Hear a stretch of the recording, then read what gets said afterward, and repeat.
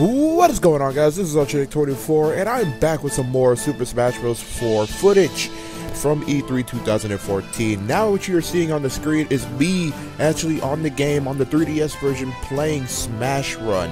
Yes, the new exclusive 3DS mode that is on Super Smash Bros. For the 3DS. Smash Run is pretty much a, it's a game mode that you, it's kind of like CD Trial off Kirby Air Ride. Pretty much what you try to do, you spend about a good, in Kirby Air Ride, you're able to spend about a good either 3, 5, 7, or 9 minutes around the hub world, opening up boxes and collecting power-ups. But in Smash Run, it's pretty much the same thing, except you're not opening boxes, you're beating up old Nintendo enemies.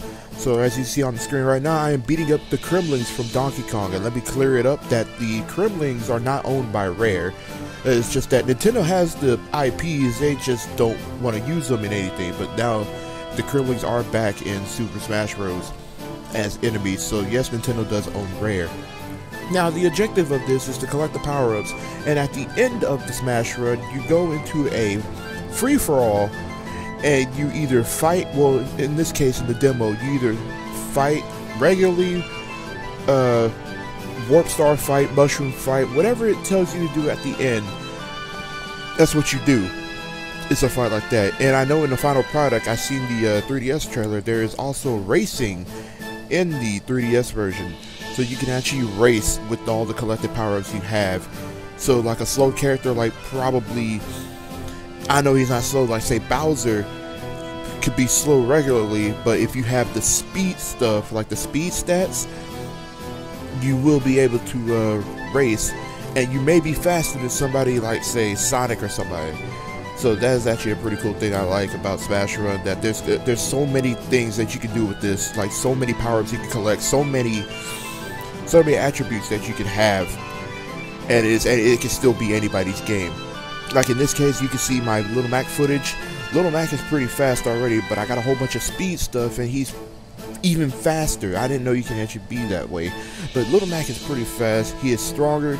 He gets stronger with his special attacks, as you can see there. Like some stuff actually like gets KO'd in one hit because I just get a whole bunch of attack stats. Like the power-ups are pretty good. I think there are 6 power-ups in total. There are attack, defense, speed, jump, special, and I forgot what and jump. There we go. So those are the 6 power-ups that you can collect in Smash Run, and it's just a pretty cool fun. It's a pretty fun mode, as you can see right here. I am going to have so much fun with this mode whenever the 3DS version does come out, because I enjoyed it at E3, and I'm going to most likely enjoy it when the full version comes out. And there will be more stuff to do on the full version, more characters to try out on the full version. And like Sakurai said, there's also going to be the random character features, so whenever you do that, you can just select the character and you can just go into fray like that.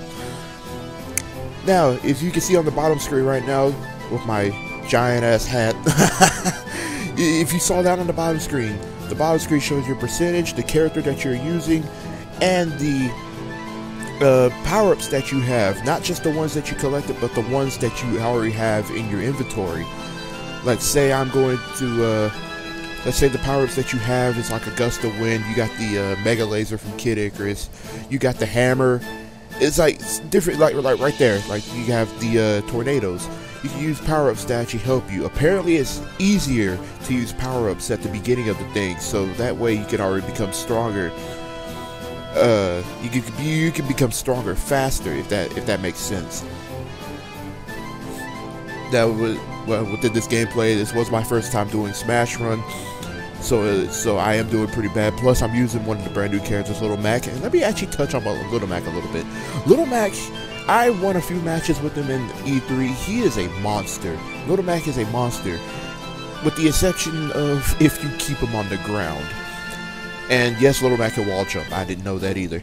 But Little Mac is a monster. As long as you keep Little Mac on the ground, he will dominate every match. But that's not to say that he doesn't have any counters, like Sonic's homing attack. Sonic can literally do a homing attack continuously, since Sonic's homing attack is now faster. Sonic can continuously use a homing attack, and he can pretty much, like, counter Little Mac. Like, it's ridiculous, but once you keep Little Mac on the ground, like it's over. Like nothing can stop him unless if you somehow get him in the air. Which my advice to you, if you guys do use Little Mac, do not jump at all. I repeat, do not jump at all, because that is going to be a waste of your time and a waste of your strength. Because Little Mac's aerial is horrible. And now that the time is up, we are going to go into the actual match. And at the end of the 5 minutes, you'll see all your stats. You see that my attack is like godly, so I'll probably be KOing people in like one hit. Now we have the actual 4-player match with the Warp Star Smash, and pretty much it's gonna be a gimmick every time you finish the thing. So sometimes it'll just be a regular free-for-all, it's gonna be a Warp Star match, a Mushroom match, a race, a climb. It's gonna be something pretty crazy. And as you see, we are on the Arena Fearox with Little Mac, Samus, Sonic, and Pit. And as you saw there, I literally just did my up B and KO'd, I believe I KO'd Sonic in one hit. Like, Sonic, I mean, Little Mac is like, my lord. Like, he's already strong enough, but all the attack attributes that I just gave him just made him even more powerful. As you can see there, I think I did a smash attack and I already knocked out Samus easily. So Little Mac in these types of fights are actually pretty good. But I believe we are getting close to the end of the match. There's about 15 seconds left. If you have any more questions, don't forget to put your comments below. If you want to see more Super Smash Bros. 4 gameplay, if you want to see some more Smash Bros. Content in general, I will be here on this channel. I am your #1 source of Super Smash Bros. Content. Thank you guys for watching so much. This is UltraNick24. Hope you have a good night, /day, / wherever you are, and I will see you guys later. Take care, everybody.